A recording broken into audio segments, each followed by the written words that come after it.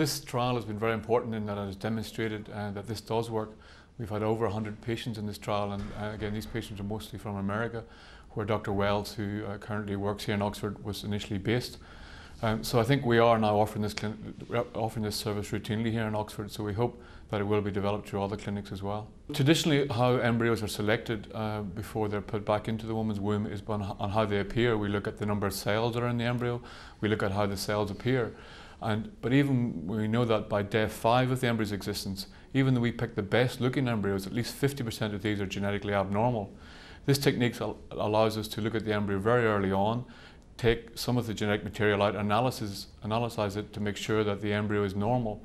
Now, this has been done by different techniques in the past with variable results, and some people are of the belief before that it was actually damaging the embryo more than actually doing any benefit. This technique that we're currently using is showing that it actually is a benefit. We've seen this increase in the NHS provision of IVF over the last 2 to 3 years following the NICE guidelines in 2004.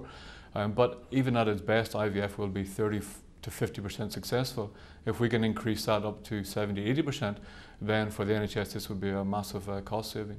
At the moment it's in the order of about £2,000, which if we look at that, if we can have an increase in 30 to 40% in the success rate, then that would be actually net equal for the patient.